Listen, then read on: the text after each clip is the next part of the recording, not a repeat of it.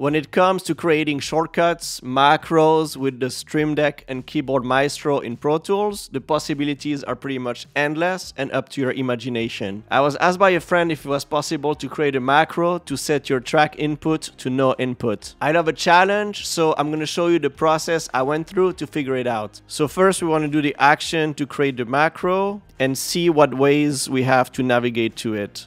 So the first thing that comes to mind is to click and type no input, but in this case this is not working.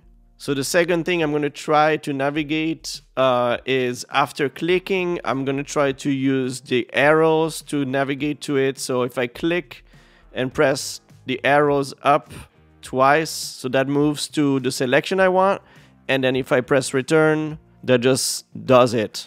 So now that's the macro I need to make. In Keyboard Maestro, let's create a new macro. Let's name it no input.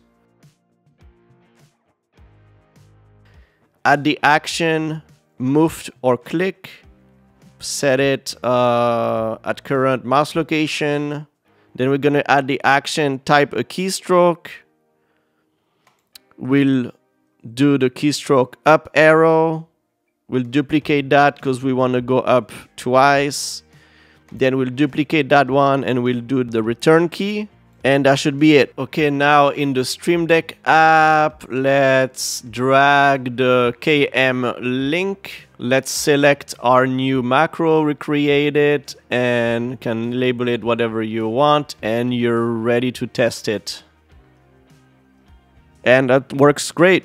You can actually set the input to no input, and you can use the same shortcut to set to no output if that's what you need. If you're interested in it, I'm going to make this macro available for free on my website. I hope this helped you figure out new shortcuts, and I'll see you on the next one.